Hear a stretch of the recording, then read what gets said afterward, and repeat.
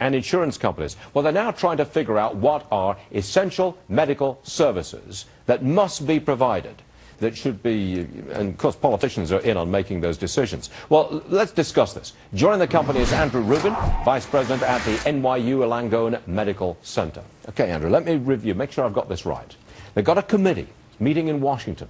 All constituents in the medical business are there. They're deciding what must be provided, what must be covered by the health insurers of America in the future. Okay? I got this right? You got it right.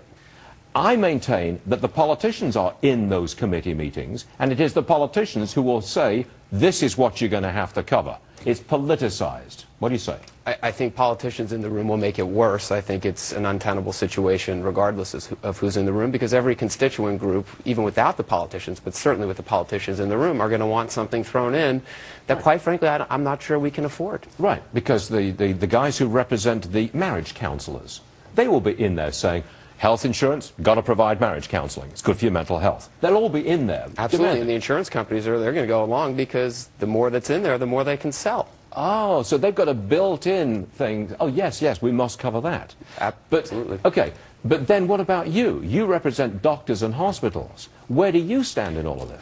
That's a great question, and I'm glad you asked me. I represent doctors and hospitals, but, you know, I understand the system as it works today. And what's missing from this entire process, healthcare reform in general, is a frank and honest conversation about what we can afford to give and provide all of our citizens. You know, of course we all want to take care of everybody, but the harsh reality is money, there's a limited pool of money out there to pay for all this. But you've got no say in this. Well, we have a say at the table, but I will tell you, you know, listen, the more hospitals put into this plan, the more we stand to deliver to our patients, and the more doctors can get in there, the more doctors can deliver to their patients. So we all have crazy incentives. The cost goes up. The cost goes and way that's up. the problem. What would be the ideal panel? Because apparently this will be the template that it goes through.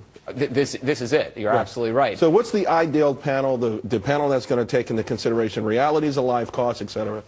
You know what? There's no such panel, and that's the conundrum of healthcare. It doesn't exist. What it's going to take is leadership, Republican or Democrat, making some really hard choices and saying, you know what, we're not. That's the problem, and that's the problem. But this is what we can afford, and this is what we can't afford, and let the chips fall where they may. Because the trajectory we're on right now, we have a big cost problem, and we're hiding behind this, and it's going to get worse. These panels essentially will drive up costs. Sure. Not down. They won't contain. Well, think about it right now. The insurance markets offer what they offer. Now we're going to be offering everything to everybody. Well, how do you reduce costs in that scenario? You don't. Andrew Rubin, thanks very much indeed. You represent the doctors and the hospitals in this. That's correct. And costs are out of control, and this panel isn't helping.